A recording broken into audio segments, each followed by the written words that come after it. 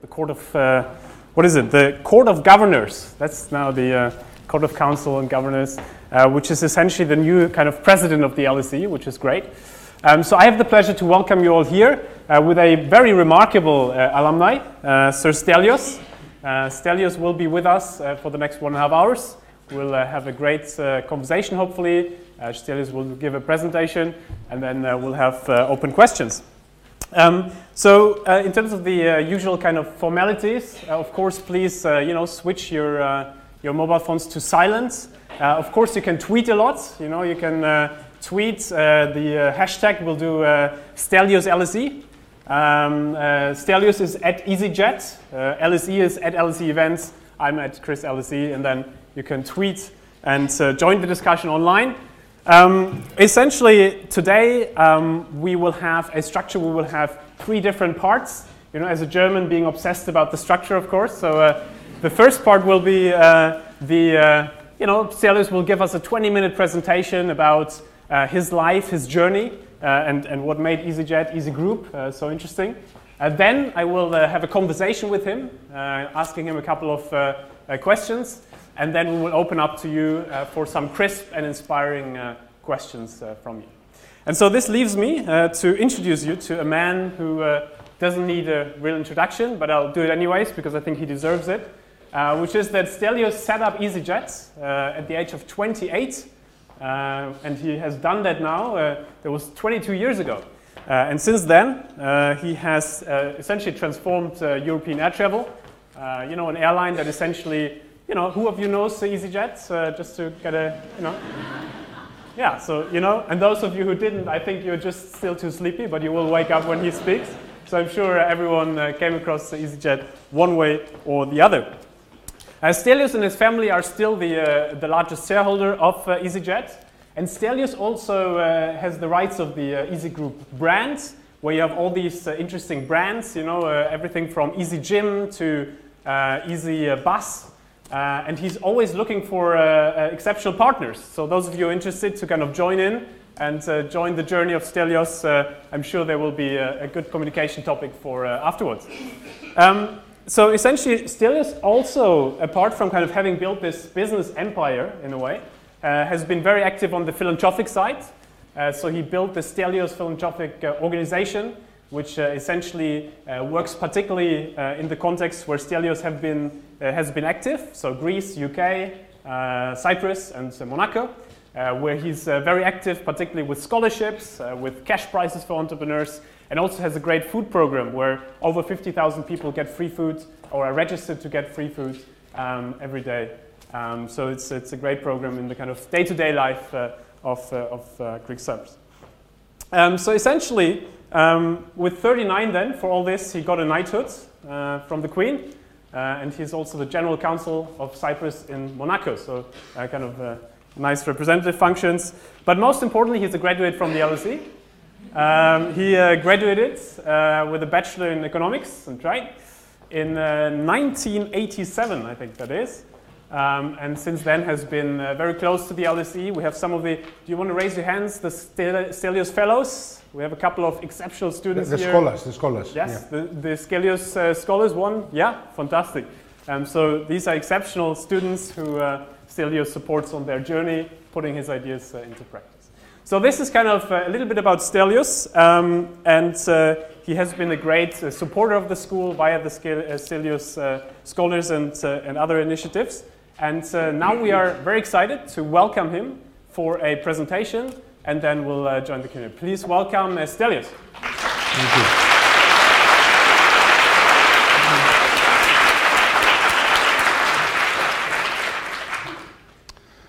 Good afternoon, everyone. I will try and make it as interactive and as interesting as possible. I'm not going to bore you with a 20-minute PowerPoint presentation. I always like to start with a question for the audience. How many of you, by show of hands, have actually graduated from the LSE? The vast majority, okay. How many of you are current students? Oh, okay. Good, still some current students, wonderful. I will start by showing you a picture of what I used to look like when I was at university. That was actually from the year after, 1988, at the City University. But I used to turn up at the university in a jacket and tie. Now I don't wear ties, back then I did, because I was trying to be more important than to grow up. But you can see more feet, more hair, everything was different. I guess that look today is called a nerd, isn't it? Anybody who comes to university dressed like that. But back then we had a film that just came out in '86 called Wall Street, so we thought we were going to look like Michael Douglas. Anyway, the other thing I like about that photograph, it's actually about us as students trying to predict the oil price in 1995. So in 1988, we're trying to predict the oil price 7 years forward, which of course is complete rubbish, because you can't predict the oil price, and if you could, you wouldn't have to work for a living. You sit in front of the computer and make money. But it's interesting that the oil price has always played a big part in my life. I started in shipping. Actually, my father had one of these big ships, well, many of these big ships that transported oil. And of course, in the airline business, you burn the damn thing. So oil price goes up, share price goes down, and vice versa. But anyway, that's my student years. Then there's another picture of me looking a lot slimmer than I am now, from '95, waving from the first flight that took off from Luton Airport. I had this bad idea to make the inaugural flight at 7 a.m. on a cold Thursday in November or something. So, that was, there was no glamour in the launch of EasyJet, if you like. That was Luton Airport, 7 a.m. on the 10th of November, 1995. But I think what I realized very, very early in the process is that I was really playing with two different assets or types of assets. The aeroplanes, the actual aircraft, the equivalent of the ships in my shipping days, if you like, which is a hard asset. You buy it, you sell it, there's a price, it depreciates, you can borrow against it and everything else. And then it's the brand, because I realized very quickly that airlines build very strong brands. Airlines, I think, get a disproportionate amount of attention and publicity for the size of business and scope of business they are. But I think it has to do with flying, it has to do with the fact that you trust them with your lives, so you need to know more about them. Anyway, so as I was building the airline, I realized I was building a brand at the same time. So we call it the Easy family of brands. Again, some more nostalgic pictures, but I'd like you to focus on the 8 brand values, which we've sort of reversed engineered, if you like, engineered a few years later, but it's value for money, it's taking on the big boys, it's for the many, not the few. It's not an exclusive brand, it's a mass market brand. We like to think of ourselves as having relentless innovation. We'd like to keep it simple at the same time. It's entrepreneurial. It's making a difference in people's lives. That in simpler English means being consumer facing. In other words, it affects people directly rather than a B2B business model. And honest, open, caring, and fun. So essentially, what I did in the 90s is I separated the airline from the brand. I kept the brand ownership in my own company, which is called Easy Group. And then we started building and creating other brands in the Easy family of brands. Some of the most notable are here. You must have heard of Easy Hotel at least. But of course, Easy Bus, Easy Car are, if you like, the most logical brand extensions after an airline. It's where you stay, how you get to the airport, you rent a car afterwards. Easy Gym is, if you like, one step further, but it's also leisure and many others. I won't bore you with a commercial of all the Easy brands, but I would leave you with one thought for those of you who are interested in law. How many people have studied law here as opposed to economics? Okay, 10% or something, 15%. Lawyers must understand the concept of a trademark. A trademark is a monopoly on a name, and it gives you the right to basically sell it. And you can sell it outright, but more importantly, you can sell it as a leasing, piecemeal, by pay as you go. So over the years, we've accumulated more than 1,000 trademarks. And the end game, if you like, is to claim a monopoly and say, we are the Easy family of brands, and if you want to start a business that starts with the name Easy, you come to us and we do a license. Now, what you were referring to earlier is that we're still actively looking for more partners, more licensees. As we speak, we're running a competition, for example, that for the right idea, we'll even pay £10,000 to the recipient, if you like, with a business model, the idea, to actually license the Easy name and see how it goes. Subject to contract, as the lawyers say, but we're actively looking for more partners, licensees. If you go to the easy.com website, you'll actually see the details. And of course, just to prove how old I am nowadays, we put ourselves in a museum. So there is this place in Notting Hill, 111 Lancaster Road. It's a trendy part of London. So if you have nothing better to do on a Saturday afternoon instead of studying or working, now you're working, most of you, you can go and visit this Museum of Brands, where basically over the last 30 or so years, I think they've accumulated the most incredible collection of brand artifacts, anything from empty bottles of detergent to anything else you can think of. And it's incredible to see how brands have evolved over the last 100 years. So we're officially in a museum now. Now, I think I'm doing pretty well on timing, so we'll take questions very soon. This is how I earn the money, okay? The Easy family of brands. And a few other things that you wouldn't have heard of, but let's keep it simple. I decided that a portion of what I make has to go back to society. So I believe it's our duty. People who are lucky enough and fortunate enough to earn a bit of money should give some of it back. So what happens inevitably is when you have been a graduate of the LSE and they read your name in the newspapers, the LSE has people actually doing that for a living. Alison, where is Alison? Yeah, Alison is our alumni relations officer in advancement, and her job is to look for successful alumni. And as soon as the name appears in the paper, they phone them up or they email them now and they say, come back to the school to speak. The students would like to hear from you. Which of course it is nothing else than roping you in to start giving scholarships and helping the school. So, and it wasn't Alison because my call was 11 years ago. So it was another American, your predecessor at the time. Reggie, isn't it? Yeah. Yes. Anyway, so depending what your attitude to philanthropy is and finances, when that call comes, either you take it or you say, I'm too busy, sorry, I can't come back to the school. But once you start coming back to the school, eventually you give back to the school. So, and that has happened 3 times in my case. The high school in Athens, the LSE, and then the City University where I did my master's. But I think it's a good way of giving back to society. Having made a joke about your job, Alison, I've always called this the exponential effect.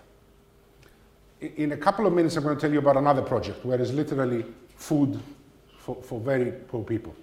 This is the opposite, if you like, is you pick the brightest, the best, might not be the neediest, might not be the poorest, but you actually make it possible for them to come to one of the better schools, and then they can go on and make a difference. They can not only improve themselves and get a better job, but sometimes they go and create companies and create jobs for others. Some of them run countries or the finance ministers of their countries. Kevin, can I tell the joke about Greece? So I was reminiscing now with Kevin Featherstone that in 2007, the Greek alumni, how many of you come from Greece or Cyprus? Show of hands. Good show. Good. So 2007, it was the high watermark of the Greek economy. The Greek LSE alumni held an event at the Zapion, a very, very sort of impressive building, neoclassical building. And the elite of the Greek economy was there, and I think 90% of them were LSE graduates. So the LSE was very proud of the stewardship of the Greek economy. The next year, the economy went down. So don't congratulate yourself too much. Remember, some of it is luck. There is a cycle. So that's about scholarships. This is a sort of London-based program where, again, in the theme of entrepreneurship, but I decided to focus it on people with a disability. How many of you have heard of Leonard Cheshire Disability, the Leonard Cheshire charity? They should be doing a better job marketing themselves, but they've been around for many, many years, and they support people with disabilities. So they came to me and said, can you help us? I said, I can write a check and never see you again, or we can try and do something together that lives, it's a bit of a small institution, if you like. So every year for the last 11 years, we give prizes to people who have a disability and started a business. Can you imagine how unique and rare that is? Imagine entrepreneurship, only X% of people can start a business, and then you superimpose on that the test of disability. So they're very inspiring individuals. So every year in November we do this event, and it's really the toughest decision I have to make in award giving, because you look at people who are all worthy and they're all in difficult situations, and you say, how do I choose? Do you choose the one with the most difficult disability, or the one with the best financial results? It's always difficult. Anyway, so that's what we do in the UK. Then in Greece, I started after the 2008, yes, so it was still, the economy was flying high. So I remember, 50,000 euros as a gift, and people used to laugh at it. That's nothing. That's one night at the Bouzoukia, we don't, that's not a lot of money. So over the years, Bouzoukia, in case you didn't realize, it's an entertainment place in Greece. So 10 years later, obviously the economy is in a much worse state, but I'm delighted to say, and I always take this as a good news, entrepreneurship is alive and kicking in Greece. We're giving more prizes of a lower amount, so 30,000, 10,000, several people every year. We had 88 applications this year, which I think is very inspiring because, again, there are criteria. Started recently, less than 40 years old, again, focusing on the young. And, I saw their numbers today because the judging is later this month. The highest turnover, all of them are startups in Greece, started by people less than 40 years old. And I would say the average turnover was already €750,000 euros. So there are people who are doing very well. Next to the poverty and the unemployment, you have people who actually want to work for themselves and start businesses. Another interesting statistic factoid is that in the application form we said, would you discuss an easy brand license? Would you like to take the easy brand under license? 80% of them said, let's talk about it. So there's a lot of entrepreneurship in Greece. Cyprus. I know I asked about Cyprus earlier. How many people are actually from Cyprus? Hands up. Okay, we're a small island, okay? My parents were born there. I was born in Athens, so sometimes I'm a Greek, sometimes I'm a Cypriot. In reality, I'm a professional foreigner. Wherever I am, I'm from somewhere else. But, Cyprus is a divided island of 1 million people. And I'm going to oversimplify things at the risk of offending some of my compatriots. But you take an island where 1 million people live, and you draw a line about 2/3, 1/3. I think it was a British general who drew that line, actually. And you say the Greek Cypriots live south of that, and the Turkish Cypriots live north of that. And then you create a wall, like the Berlin Wall. The Berlin Wall came down, and the Nicosia Wall is still up. And you still have to give a passport to cross the green line and the buffer zone to go from the one side to the other. Which, for me, as a trained economist, I think is, it's meaningless. You shouldn't have to live like that on a small island like that. So I started about 9 years ago to actually try and bring the two communities together. Now, let me make it clear. I'm not a politician. I don't care about politics. I don't want to get involved in politics.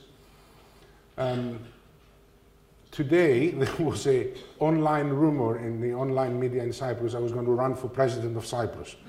And I categorically deny that, okay? I will not be the Donald Trump of Cyprus, forget it.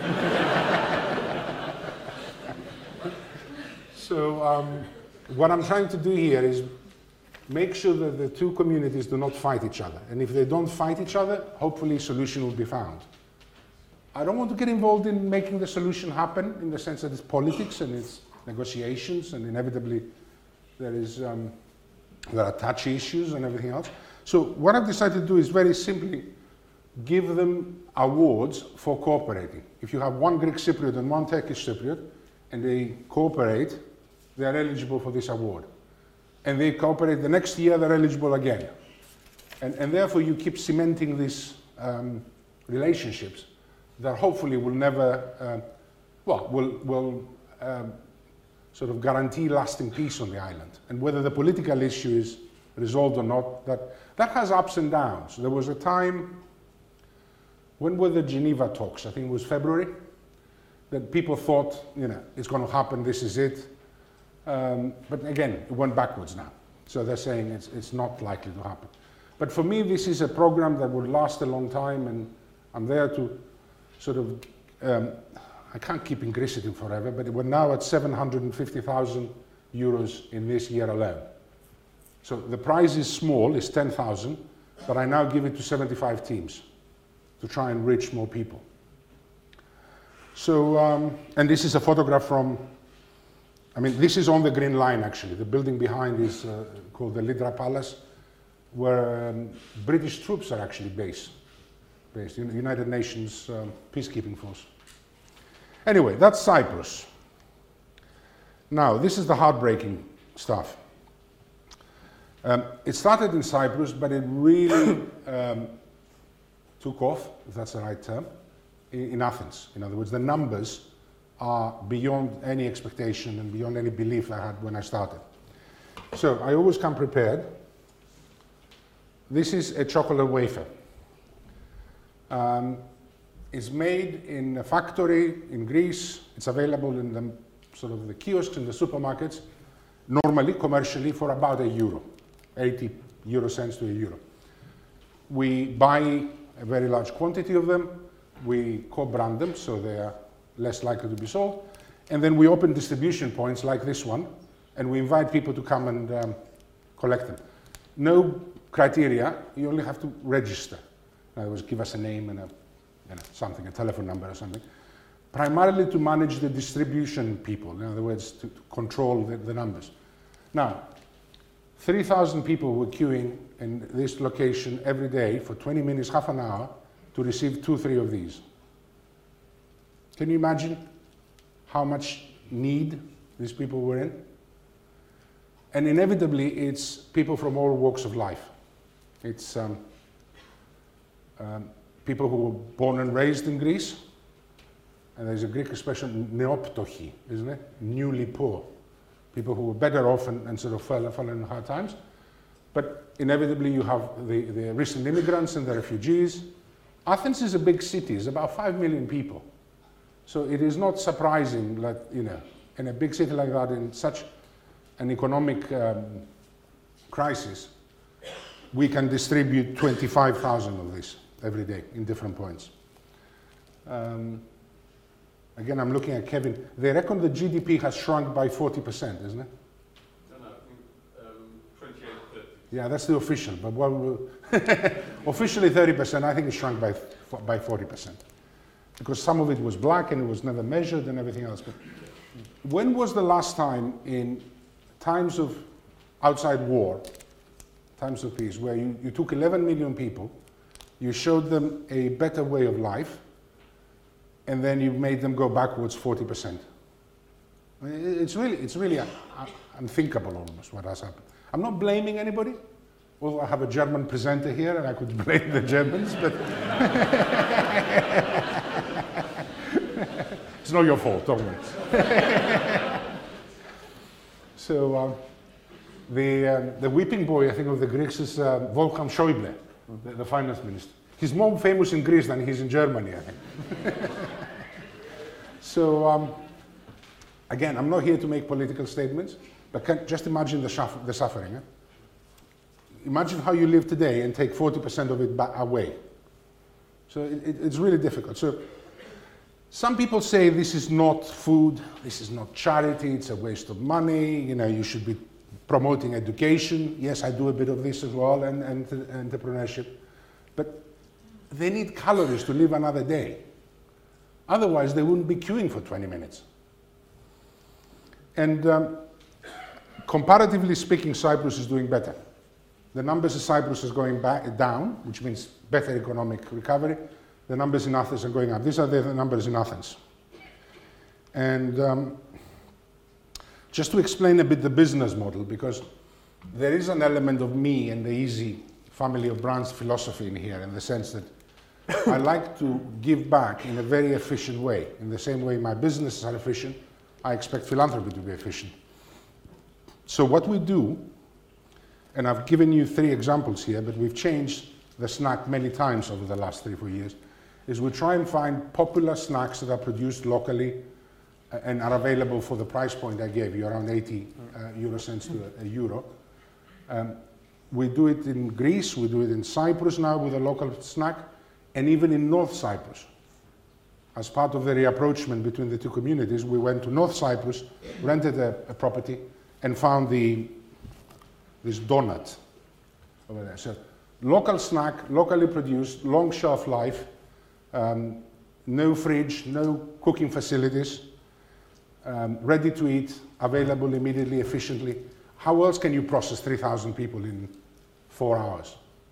So I'm very, if I can be blunt, I'm very pleased with myself we found this business model, because you can help a lot of people very efficiently, very quickly, in people who are in need, because they're self-selecting. They wouldn't be queuing for 20 minutes if they didn't need this. This is not money for nothing or food for nothing, it's filling a need. So, and that's the last slide, I promise, and then we'll take questions from the Germans. But back to the British now. In deciding how to create a lasting legacy, I chose the British legal system to create a foundation.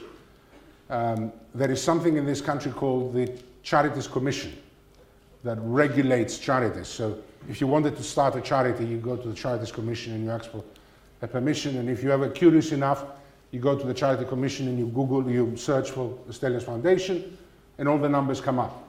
So it gives me a sense that this transparency creates accountability, and hopefully with the right endowment, this sort of legal entity can actually live forever.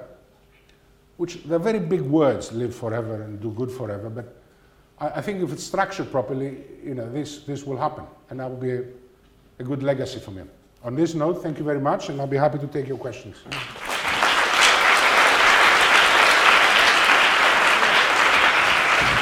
Food from the heart. Well, thank you so much, Stelios. I mean, the LSE has always been a force for reconciliation and peace, so I think it's a great step to have a German and a Greece on this stage. Well, so it's that was very interesting about your journey, Stelios, and you know, the kind of different activities. I'd love to dive a bit deeper into what were the key insights, like when you look back, kind of at, you know, when you set up EasyJet, and then kind of the last, you know, 22 years now. What do you feel, if you kind of try to distill the kind of key learnings of what you feel made it successful versus what happened where you were like, my God, it could have, you know, failed any time? What was that kind of? Well, that happened more than once. Yeah. Yeah. How many of you are 28 or younger? Wonderful. Well, you are at the most creative time of your life. They say 28 is the age where you have enough experience, you've learned enough, you know enough to do something, but you're still too young to understand the risk you're taking. So this is the time to take the risk and do it. It's a very creative time. I was 28 when I basically borrowed some money from my father. You know, I'll be very blunt about this. I couldn't have started EasyJet without my father, late father's now, financial help. But you know, if it's not a father, maybe you can raise venture capital or private equity or whatever. But 28 is a good age to take all that risk. I don't think I would have taken it today.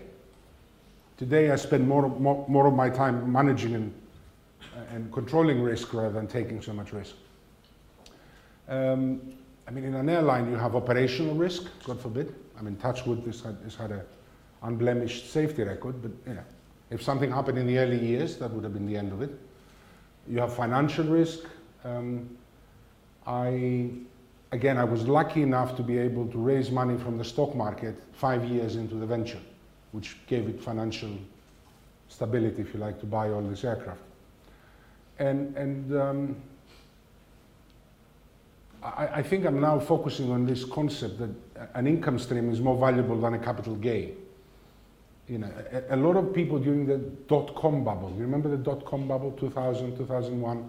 The name of the game is start something, it goes up in value 10 times, you sell it, and you get out. I mean, that you can do only once. Very few people have done it twice. And you remember it's a cycle, so the cycle comes back every 20 years or whatever. So, the lesson I've learned is be more focused on income rather than capital gain. The perpetual, not the one-off. Interesting. And how did you, so you mentioned the brand values of EasyJet, the 8, 9 brand values. How did you scale that? So I can imagine, I mean, being one of the few European brands that essentially, from scratch scaled to 31 countries. How did you scale these core values? I remember the times, maybe you can tell these anecdotes around when you entered a plane and apologized personally to passengers when you were late. And I think, like, scaling these kind of values, how did you do that part? Well, you hire good people to do that. I can't claim expertise in scaling things. In reality, I like small businesses. When the businesses get to a certain scale, other people run them. But I think the brand values are created by years and years and years of experience for the customer. Yes, you have to get the staff to deliver that experience, but the brand values live in the mind of the customer. So if you keep delivering well, then that creates more value. And how do you feel, so in terms of your personal journey, so one thing we didn't mention at the beginning is that you already had an exit when you were quite young, I think in the mid-20s with another company. The shipping entity, that went over $1 billion. So essentially you're a serial entrepreneur who builds serial businesses. What do you feel when you think about the kind of key characteristics that helped you shape these businesses apart from the risk taking? What do you feel were there factors where you said, okay, if I wouldn't have done this wouldn't have worked? Well, for those who are not familiar with my family business, my father was in shipping. Shipping is a very cyclical business. So again, I wanted to get, Greek father, Greek son, there were a few shouting matches when we were working together. So I said one day, can you please give me some money and I start my own shipping company? And I was lucky to have bought at the right moment. The market went up a few years later. And then I learned, you have to get out. Because in a cyclical business, it's a matter of time before it goes down again. Mm-hmm. So, would I do it again today? I think it would be a lot easier to buy shares in existing companies, which are listed, rather than have to go through the process of creating a company from nothing. But, if you're in a cyclical business, you buy and sell. I now prefer more stable income streams. Mm-hmm. Yeah, and you mentioned some of the kind of lessons you take from your entrepreneurial efforts into the kind of philanthropy, into your philanthropy activities. How do you essentially, what are your decision metrics in terms of how you look at potential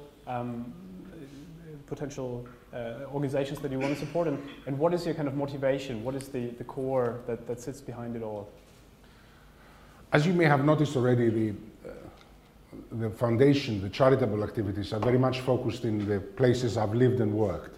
So one of the decisions you have to make is, do you go and help the neediest in Africa, for example, or do you stay close to home?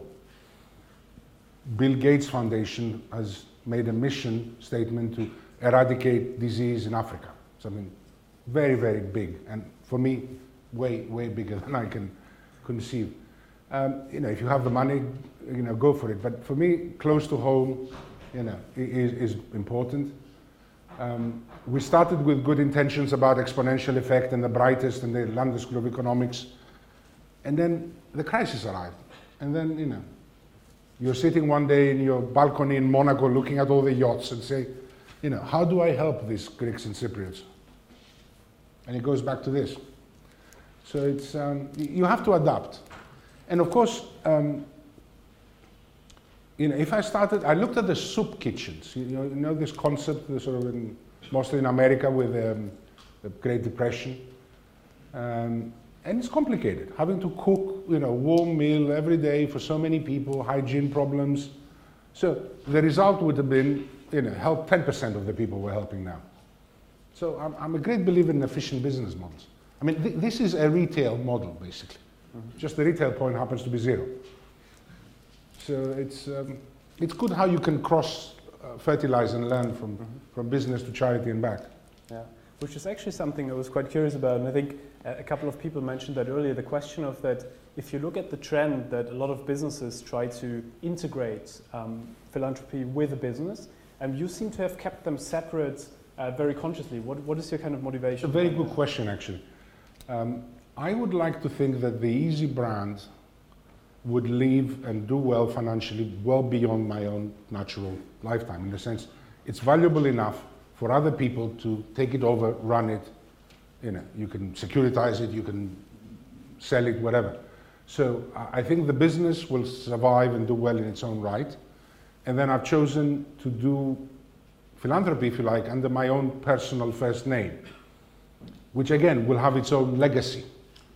And I think if EasyJet raises £8 million for UNICEF on a plane, is it EasyJet's charity or is it the passenger's charity? Essentially the money goes from the passenger. You must have seen this on EasyJet where they collect the, it's a very worthwhile cause, but I'm always skeptical when big companies say we're doing charity. What they're doing is they're improving their image in order to sell more and be more liked and everything else.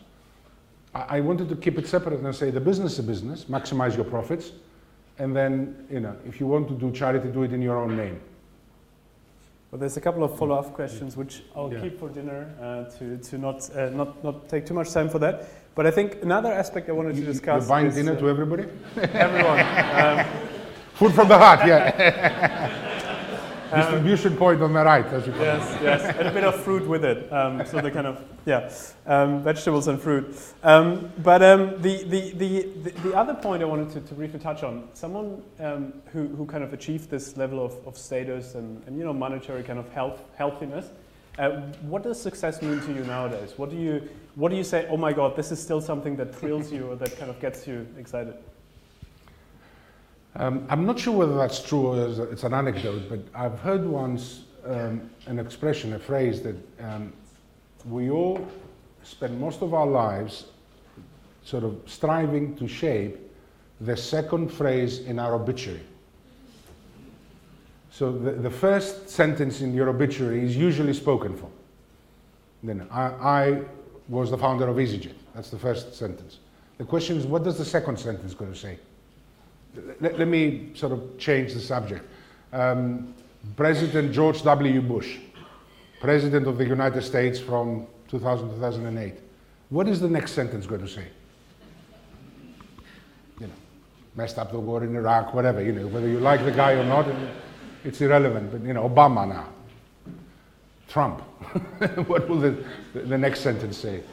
So I think we're all fighting for the second sentence in our obituary. Mm-hmm. Great, so we'll do an idea competition for the second sentence of Stelios. Maybe something around EasyJet integrating foods into their business model. Yeah. Something about doing good, I think, would be a good second fantastic. sentence. Yeah, great. And how do you feel in terms of what were the role models in your life? So who did you look up to when you throughout your life, or who were these characters? I'm going to sort of partly dodge the question and give you several names rather than one, but I think inevitably, going back to the Greek father, Greek son, my father was a great inspiration and role model for me, with all the positives and negatives. The way he was running his business was very Greek and unique in the shipping business, but I've learned a lot from him. And you must have seen the business model somewhere else. Virgin, maybe? I admired Branson when I was a kid, and I had the opportunity to meet him before I started EasyJet. So, you know, I shouldn't really claim that this is terribly original. It has happened before. But, you know, there are so many other successful businesses. I mean, you know, from Apple to Facebook, where do you stop? I mean, sometimes I wonder whether, you know, when EasyJet floated, I could have sold. And I said, maybe if I've sold the whole thing and went to California, would I have created the next Facebook? Who knows? You know, I was young enough, I would have been crazy enough to do it. But I didn't. So it's, you know, it's incredible how, you know, Steve Jobs came up with this thing and everybody's carrying it in their pocket now. And, you know, 2 billion people using a social network. I mean, a concept that didn't exist, 10 years ago? Mm-hmm. Or even 5 years ago, it wasn't critical mass. So there are some incredible business models. Which actually, I mean, yeah. So assuming that a lot of the people in the audience essentially now kind of, you know, take you as a role model or someone, you know, who potentially kind of inspires them. What is something when you have, you know, the kind of 32, 35 year old, like what would be the thing that one, you know, from your perspective, what is the most valuable thing to do now? Or what would be... Start at 28 and get a rich father? I mean, yeah. Does that work? Second option? Option B? Find a venture capitalist? Yeah. Yeah. I think, you know, you have to take the risks early, but not too early. You know, it's incredible that, you know, it's... with age, you become more risk averse. So don't postpone for too long. Yeah, okay, so the hope for the older ones then is to take the license for easy into other areas. Well, I mean, franchising is so successful because people can be entrepreneurs without having to reinvent the wheel. I mean, why do people buy McDonald's franchises? I mean, they can sell hamburgers themselves, but, you know, it's a safer way of making a living. Yeah. Well, at that point, last question to me, in terms of you have a room kind of full of bright, you know, people. Is there something where you feel at the moment, apart from the kind of expansion that we talked about, where you feel it would be great to, you know, have people involved with, or? I was given warning about this question, and I still haven't found the right answer. But I'm going to make a wish rather than give you a pearl of wisdom advice. I hope one day soon, I don't know how many years, we'll wake up and there will be no lines outside the Food from the Heart in Athens. You know, it is heartbreaking what's happening, and it's one of these programs that I'll be happy when it becomes obsolete. You know, because that means success. It means the country is recovered, and, you know, there is no need to do this. So I hope that this will not be around forever. Unlike the foundation and the scholarships and the entrepreneurship, this has a finite life, hopefully, but, you know, who knows how many years. It's a bit like, I've heard Bill Gates speak the other day and said, 25 years after my demise, my foundation will shut down because there will be no more disease. I mean, he's not that specific about it. So he set a target and he said, we'll eradicate disease in Africa, and that's it. We'll close down and shut shop. So I think this is one of those we hope to make obsolete. Fantastic. Thank you so much for now. Thank you. So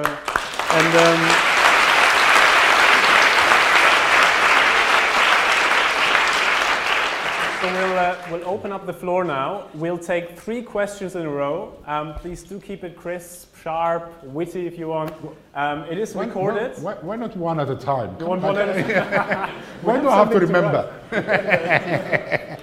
Okay, we'll take one at a time. One at a time, please. Please speak slowly. So we'll take one at a time. Let's start. I was briefed that the LSE standard is to not say man or woman, but to say person, but please don't feel objectified by it. I'll just say the person who's sitting over there. Yes.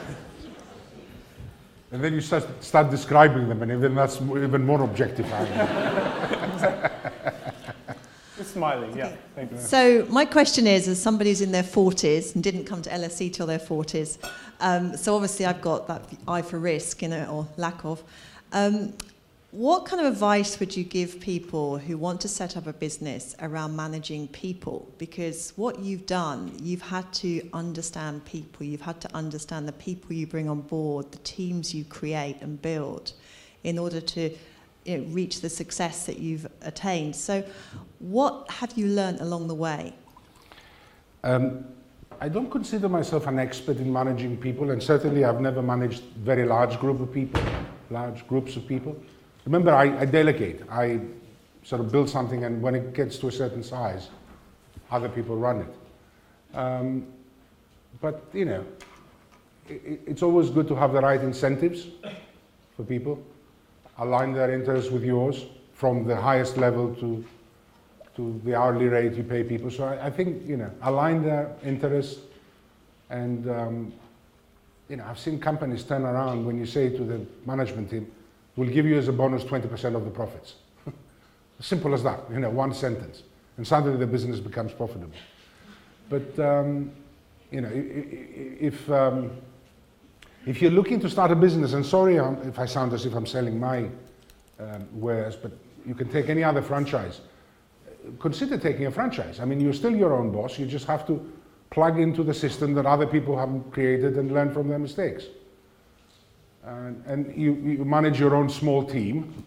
And again, entrepreneurs manage their own team. You don't have to manage the entire team. I don't even know how many employees work for McDonald's globally. It must be a staggering number. But it's actually one restaurant at a time that is managed. Thank you. I hope I answered your question, but probably not. I don't have secrets on how to manage people. I forgot to mention, everyone please, for the alumni spirit, say your name, what your degree was, and the name of graduation. And as so if you still want to... So my name is Lucy, and I studied anthropology, did a master's here 2 years ago. So I was intrigued what you said about Cyprus, because anthropologists look at what the social relations around trade, and of course that's what you were talking about with your project in Cyprus. Thank you. And can you imagine that there was 30 years where you were not allowed to cross? So again, you take a small number of people, you create a barrier between them, and they almost they didn't want to admit the other side existed. It's incredible. All right, let's take someone on this side here, the red person in red. Good evening. Very nice to meet you, Sir Stelios. My name is Dr. Sonidou, Kiki Sonidou. I'm from Greece. I'm a doctor, GP with special interest in cardiology. I'm doctor of the Greek Embassy. I'm going to stand up. I wanted to ask you something, mainly as a doctor, I would say. Why have you chosen sweets? Serenada is a sweet of my childhood, I have to admit, in Greece. But you know that diabetes is one of our main problems in obesity. I would be very interested in telling me why not bread, why not something else, and what motivated you to choose sweets and not something else? Thank you. Great question. And here is a slide I prepared earlier. like in the cooking shows, you know, they say how to do it, and then here's one I prepared earlier. But when we started in Cyprus, 4 years ago, I literally paid people, some of them my long-term staff, some of them temporary, to take bread, take halloumi. How many of you like halloumi? Wonderful, isn't it? So slices of halloumi, take bread, put it in, put butter, we started even with tomato and everything else. And, you know, it was taking, even with the most trained person, it was taking 15 minutes, and, you know, it's costing a lot of money, and you couldn't make enough of them to supply the demand the next day and everything else. So we went from prepared sandwiches to industrially prepared sandwiches, still savory. And people were prodding me and said, you know, you have to keep it savory, it's not food otherwise. And then for the first time we tried, do you recognize this croissant here? Also in Greece, very popular. So, you know, that's industrially produced in a machine. So the cost went down significantly. It has a long shelf life, doesn't need a fridge. You can enjoy it immediately, ready to eat, no cooking facilities. And the effect is that we managed to give a lot more of them away in a limited period of time every day than we could with sandwiches. And then we started experimenting, and of course, you know, it sounds as if I'm playing with people's lives here, but you know, I've tried giving 2 chocolates instead of 3 chocolates. I've tried giving a croissant, or the cake, the tsureki, the bread. The most popular, for some reason, is chocolate. people enjoy the calories and they enjoy the sweetness. And I don't think health issues are top of their priorities at the moment.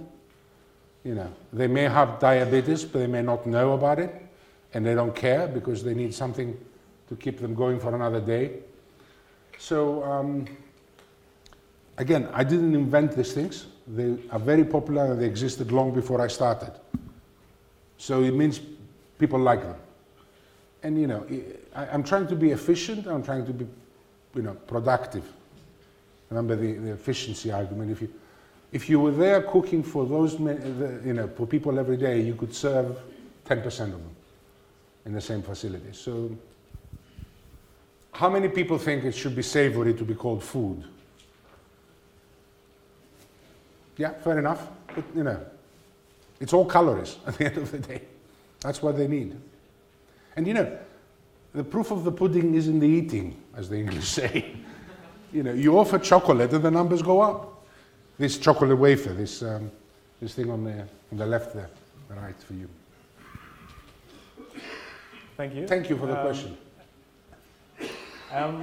We have, let's do someone in the middle. Yeah, the person here, third from the right. Yeah.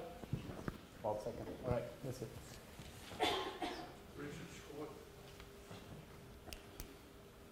All right. This one doesn't work. We'll try another one. Do we have another microphone? Fantastic. Richard Schwartz. I did international relations and also edited a magazine called Philanthropy Management, which actually covered Stelios' Bicommunal Award one year. Mm-hmm. And I have a question about the foundation. To what extent do you continue your engagement with the recipients of the grants afterwards? In other words, do you have a relationship with your own alumni? We do better than that. We continue to actually give them a prize. So qualifying and winning one year does not prevent you from applying again next year. And as we keep giving more prizes, it means that we almost reserve a certain percentage to go to past winners. Because longevity is important here. You know, you're Greek Cypriot, you find a Turkish Cypriot, you do something together. You don't want that thing to break down in a year's time. You want them to still talk to each other. So the longer they've been working together, the more likely they are to win again. I'll never forget, we had a guy who applied 7 times before he won. And he got the award for persistence. Fantastic. Let's directly do the here. Can I just, before we go to the next point, can I make another comment about Cyprus and the bicommunal nature? 30 years ago, the separation of the island happened in 1974. If I tried to do anything like that in the 80s or 90s, well, 80s for sure, it would have been considered treason. It was unthinkable that you're paying money to the other side. So the island was very, very bitter about the division, and slowly they've come closer together.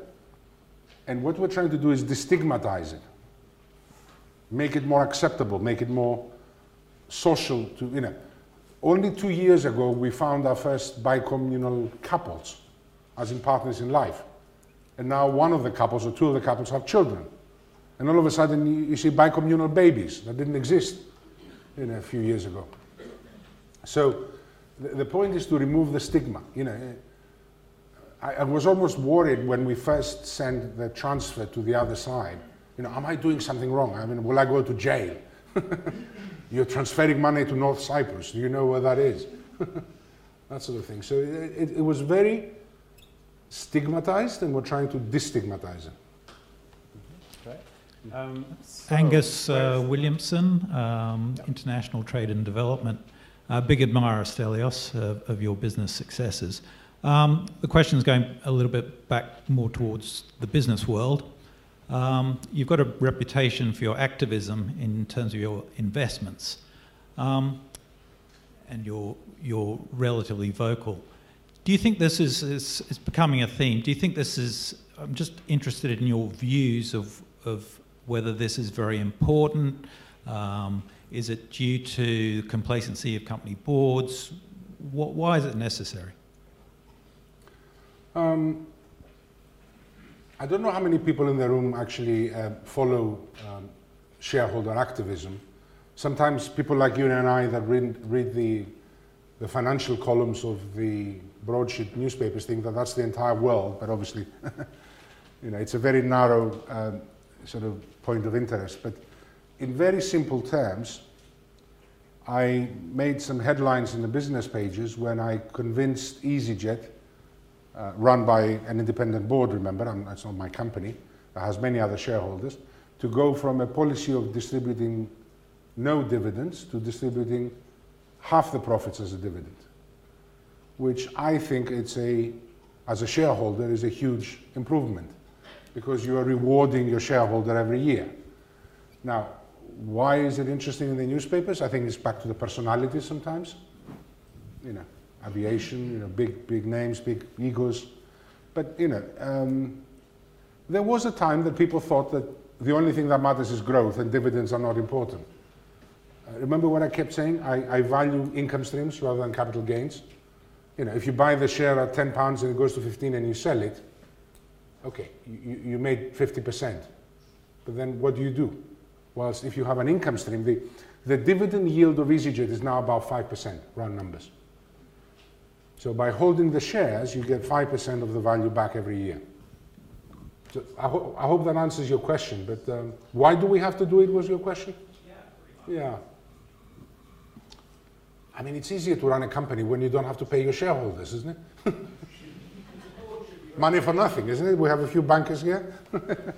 My point is the board should be representing the shareholders, and why is it really necessary for larger shareholders to sort of I think kick it up a was. fuss? I think it's a question of you shouldn't believe the newspapers. I think it was a very logical thing to do, and it happened, over 2-3 years. All right, thank you. Let's go up there in the very last row in the back. Yeah. Please again state your name, course, and your graduation. Hi, my name is Nick Hosthouse. I actually went to King's, so sorry for that. All right, next question. So yes, sorry for stealing this question, but we have a glamorous idea of entrepreneurship generally today, but was there any time in your experience where you didn't see a way out, or you thought that you were destined to fail? Having been myself a failed entrepreneur at this stage, it'd be interesting to know your thoughts. Yeah, absolutely. I've made my fair share of mistakes too, don't worry.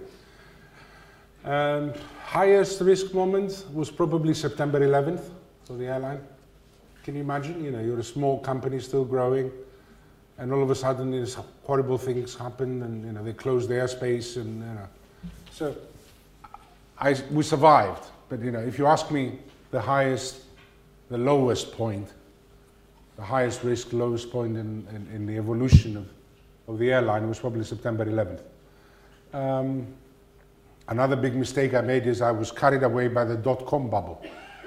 I was part of it, and I created a business called Easy Internet Cafe. The older ones might have even been there and used the computer.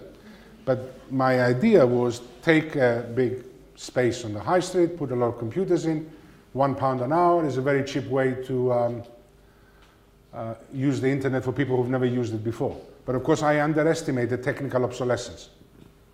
I mean, most of the business was about people checking their emails, and then when I first saw the first smartphone, the BlackBerry, at the time, I said we have to get out. So it was already declining, and I had to sell and close as fast as I could. So don't underestimate technical obsolescence, and don't fight it, don't try and go against it. But a September 11th event is survivable, especially if it's not your fault fundamentally. So if you have enough resources, be well capitalized, which I know it's a problem sometimes if you're trying to run a bigger business than your resources. Thank you. Yeah, someone, let's do the, gentleman there, the person there. Hi, I'm Craig, European Studies 1998. My question for you is, obviously it's brilliant that you are taking corporate social responsibility so seriously and through philanthropy, but a lot of brands and a lot of business owners don't. and it makes good sense for you, it makes good sense for the community, it makes good sense for the business. What advice would you give to those brands who are cynical about this and they don't think it works? I think it's for the people to do philanthropy, and I think the businesses should do what they have to do to maximize their profits. I think I made a reference to this earlier, that this is not corporate social responsibility. This is me spending my own money, basically. So for my own satisfaction, feeling of giving back to society. A business, is Unilever doing charity, or is it just increasing sales of their products? And if you're a shareholder in Unilever, do you really want them to go out and spend the money on charity? I think they should do enough to, as part of the image building, but I think it's for the individuals to be generous. Do you disagree? I've got no mind there. Yeah. No, I mean, excellent. So corporate giving is a big business in the sense that they have deep pockets, they have a lot of money to give. Why not take it? But I'm focusing mostly on my own sort of legacy. And it's interesting. I think it's a very interesting discussion to be had. I don't know, are there similar questions? Because I'd love to briefly dive into that discussion. I think that's an important discussion around the question of the role of business and if that's integrated or not, or what that the gentleman here, yeah. Tell them at least the color of their shirt or something. Or is that politically incorrect? Yeah, let's start here and then we'll go. Yeah. Hi, my name is Raj Bansali. I obtained my BSc Econ Industry Trade 20 years prior to Sir Stelios, and a PhD 4 years later. So I'm old enough to remember the degree of criticism EasyJet came in for in its early years. What gave it the strength to keep on going? Would you like to comment on the factors that kept it going? I guess we're eternal optimists, isn't it? As the entrepreneurs, we never give up. I mean, I pride myself on knowing when to cut my losses and when to get out. But equally, I think we're eternal optimists. Keep going. Criticism is an opportunity to improve. A delayed flight is an opportunity to try and win back those customers. Did you notice the United Airlines problems with overbooking?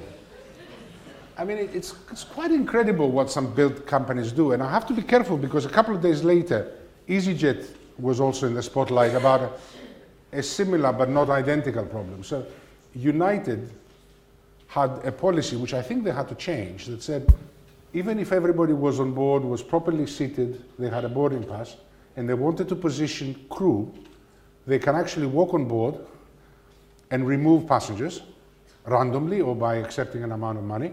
And if they were not leaving, they had the right to use airport police, whatever that means in America, I don't know, to come and remove them by force. I mean, who comes up with these ideas?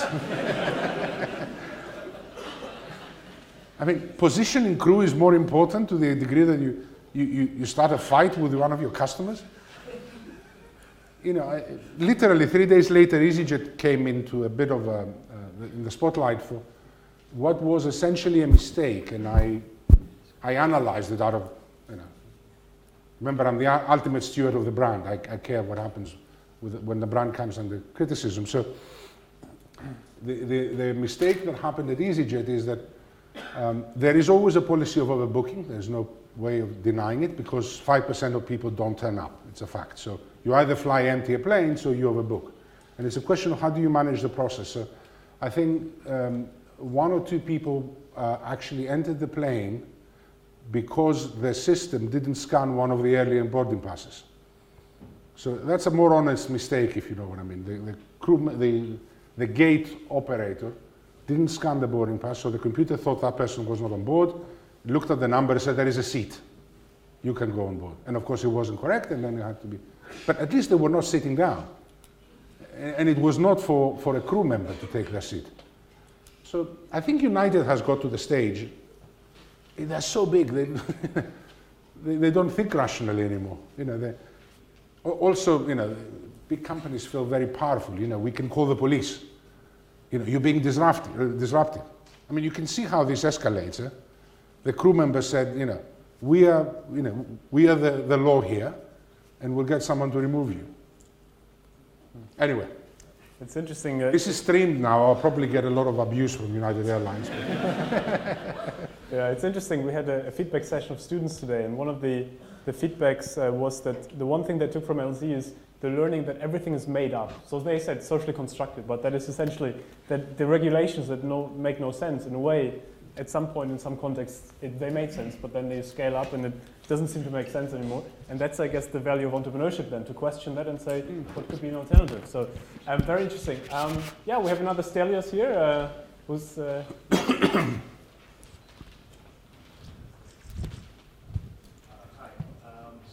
Haji-Ioannou. I've done a master's in management at LSE 2009. And we have the same first name? Yes. Good. Can you please switch on his microphone? If not, yeah, we'll take the other microphone. Hello, everybody. Thank you very much for the amazing lecture. My name is Stelios Georgoulas. I've done a master's in management in 2009 here at LSE, but I'm an eye surgeon. And what I want to ask you is your story is very interesting, but we're living in very kind of challenging years politically. You said that you're not a politician, but what we're experiencing in this country is the Brexit, and in Europe a huge turmoil between which country is going to stay in the EU, which country is going to leave the EU. I have two questions for you if you have time to answer. First of all, how you feel managing a brand and a business staying in Britain. Second, you made some comments about Greece. How do you feel the future of the Greek nation is going to be? Because what I observe as a citizen of Europe is that Greece has lost in the last 9 years, not only 40% of the GDPs, has lost the ports, the banks, the railways, and a huge number of property, plus the pensions, the salaries, and all sorts of other things. So how do you see the prosperity of the nation, together with the fact that with the brain drain, 500,000 people educated by Greek families in the Greek country have left the country and are working for other nations around the world? Thank you. And some of the brightest are in this room, isn't it? I was hoping we'll avoid Brexit, but here we go. I promised myself not to speak out in favor or against Brexit before the referendum. Again, I kept this sort of idea that I'm not a politician. Fundamentally, I'm a businessman. Why would anybody care about my public opinion? Then, of course, the vote happened, the referendum happened, and there is no escaping that I'm not an innocent bystander, and someone who's indifferent. EasyJet is the product of European integration and has helped European integration. When I started the first flight from Luton to Glasgow, it wasn't obvious that the next step would be to fly between Rome and Milan, or Paris and Nice, or Athens and Milan, for that matter. So the fact that over the last 22 years this miracle has happened and everybody can move around Europe freely is both good for EasyJet, and EasyJet has made it happen. So I'm biased. I want, at least in aviation, things to stay the same. Now, what do I believe will happen? That's more difficult. It's like predicting the oil price when I was young. So I have faith in the politicians actually compromising and creating a bit of a fudge. So I'm not sure anybody is exactly clear what Brexit is. So they will be talking about it for the next 2 or 3 years, and then they will present it and say this is Brexit. And it's possible that aviation would be excluded because it's too convenient as it is, so why change it? And it's possible that the banking sector might be excluded. Who knows? Live it as it is. If it ain't broke, don't fix it. But at some stage something will happen on immigration. Will they allow free movement and all of these things? But remember, to run a successful, full, profitable airline, you need free movement of people. If you have to get a visa every time you get on a plane, it's not going to be possible to get as many customers. So that's my view on Brexit, and it's biased. That, the politicians will basically compromise and find some things that they have to change and some things that they will not change. Now, on Greece, I think I've already said I'm very pessimistic about Greece, in the sense that, if we're down to giving food, who can talk about, institutions and the banks and all the other things you mentioned. Equally, I do give, entrepreneurship awards. People who go out and create jobs and businesses. So,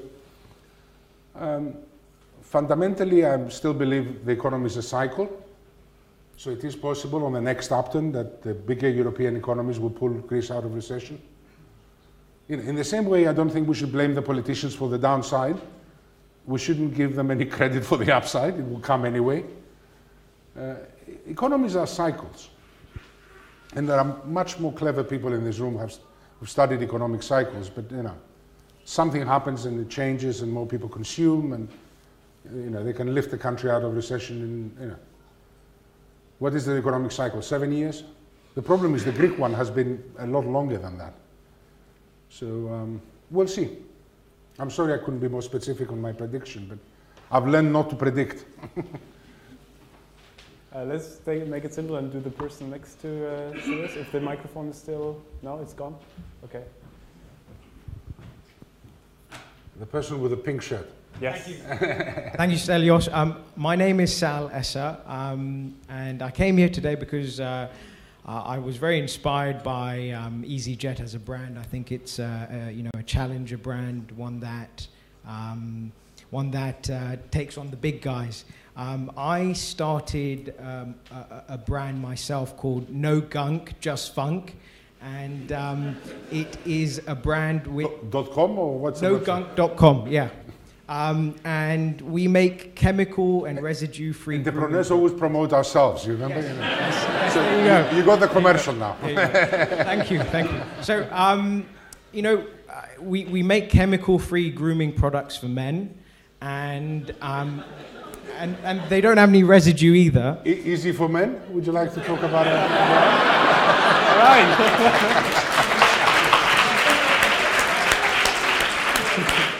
He said he is looking for partners. So. Yeah. Yes. And we have the trademark. Sure. So my question really is about marketing and guerrilla marketing, really, because building a company from scratch is a struggle. I go through it every day.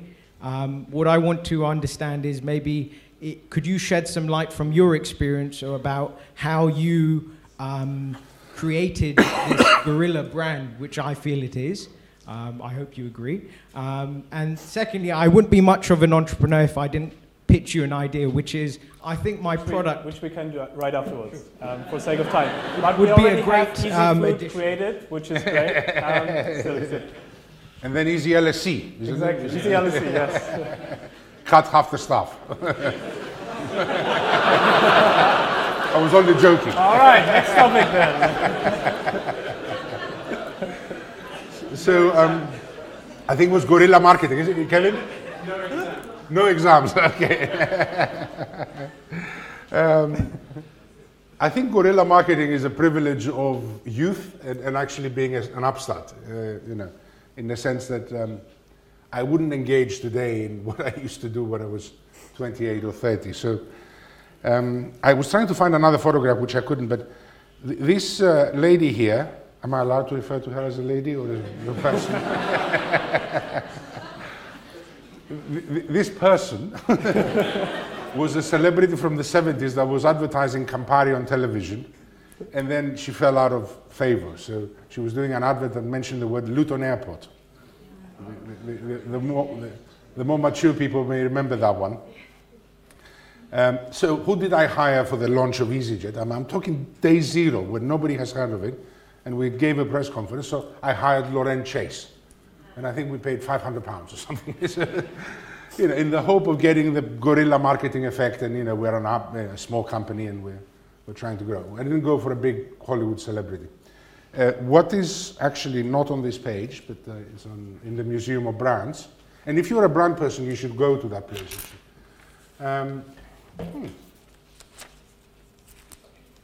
Yeah, it's tiny, but somewhere here on the right is 1998, British Airways launched a competitor low-cost airline called Go. How many people remember Go? Oh, still stuck, huh? Well, we bought the company in 2002. But when they were launched as a subsidiary of British Airways, obviously they had the deep pockets. So first flight, 1998 from Stansted to Rome, how did we hijack their launch? So I literally bought 10 tickets on the first flight through the internet, and I got 9 of my staff and myself, and we wore orange boiler suits, and we turned up for the first flight.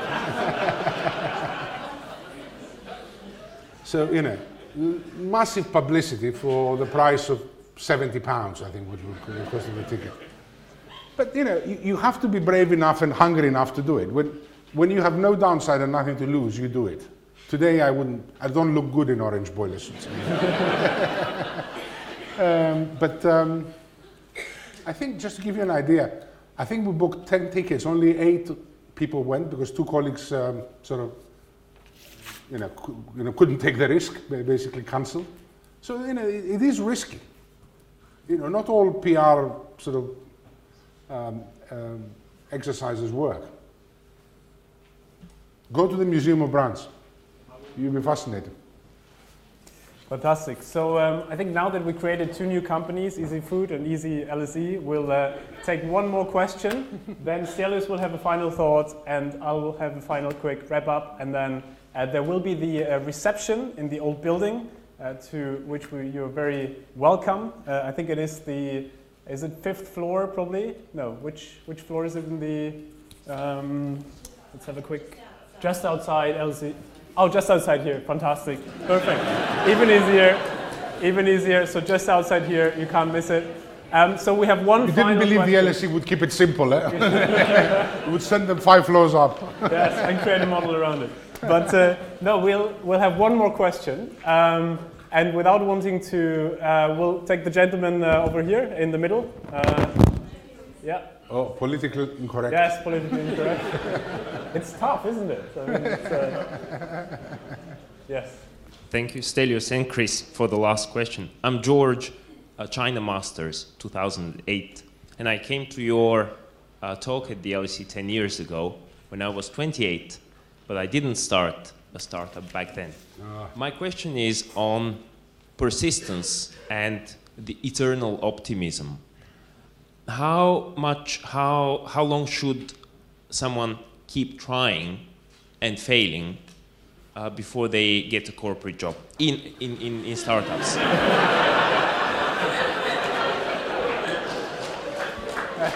I mean, I would never advise anybody to take a risk they can't afford to lose. Okay, so don't mortgage the house, don't bet the farm, these are risky decisions, they're risky businesses. That's why they're called startups and risky businesses. So take a risk you can afford to lose and know when to cut your losses.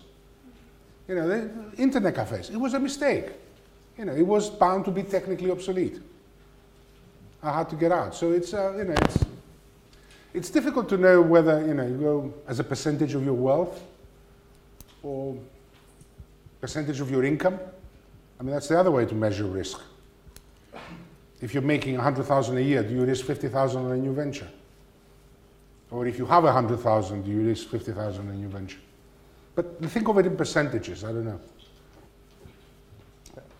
Stelios, a last thought from your side? Oh my God. So what is your... I gave you one earlier, didn't eternal I? wisdom? I thought I gave you a last thought earlier. I try and leave you with an optimistic thought. I believe in entrepreneurship. I believe that people in Greece, people in Britain will make the economies go up again because they will start new business and they create new jobs, and that's how the system works. I think the capitalistic system is not perfect, but we don't have a better one. And I think if you're motivated by profit, I think you achieve great things, and that grows the economy and creates wealth and prosperity all around. So go and create businesses. Okay. Stelios, well, thank you properly. Thank you. Stelios, do you want to...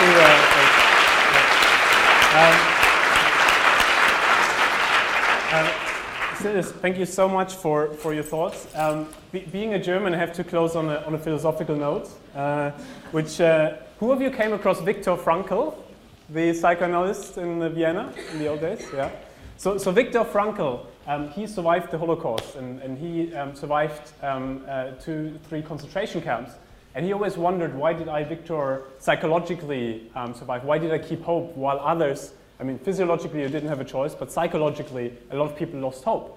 And he tells the story of the flight instructor. And the flight instructor told him, look, Viktor, if you want to fly like this, you have to start like this because the wind will pull you down. So if you start as a rationalist, you end up as the impressionist. But if you start as an optimist, you end up as the real realist. And so essentially, he took that from Goethe, who was writing poems in Germany, who said that if you take man as he is, or her as she is, you make him worse. But if you take man as what he could be, you make him capable of becoming what he can be. And I believe Stelios represents a lot of this kind of rational optimism of saying we need to both understand like what is the kind of proper business model of something, but at the same time see the best in people, see what's possible out there as responsible citizens. And I think over dinner we'll discuss a lot if that could be integrated, how it could be integrated, and I think that will be a whole interesting discussion. But I think Stelios embodies a lot of these kind of more philosophical thoughts. So we are very delighted that you joined us here at the LSE. We hope you'll come back very soon. With this, would love to thank you as alumni that you're with us on this journey. I wish you a very beautiful evening and hopefully see you very soon. Good evening. Thank you.